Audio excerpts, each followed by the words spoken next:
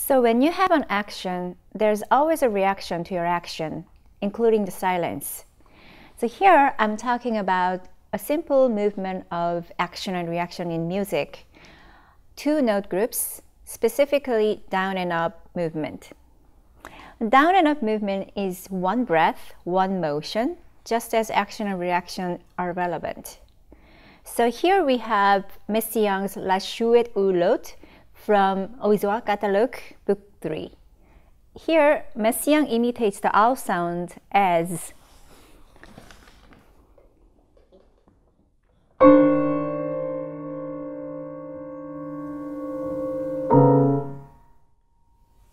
or as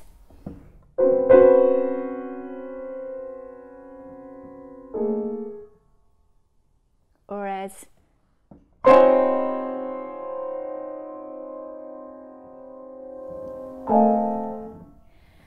and all of this imitative owl sound is a down-up movement. And technically speaking, we're using arm or wrist in one motion, releasing the tension right on the second note or right before you hit the second note, as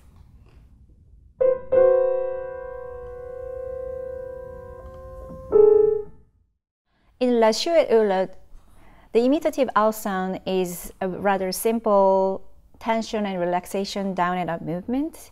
And the first note can be either long or short, just as this is a long version.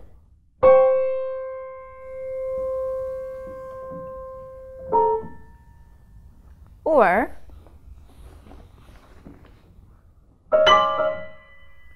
so how do you sustain the intensity between two notes when the first note is really long or the two notes are far away from each other? Think listening to its intensity between two notes bring them together to a connection. Because legato or slur is not a connection of the fingers, but it's the connection of the two sounds and the intensity between them.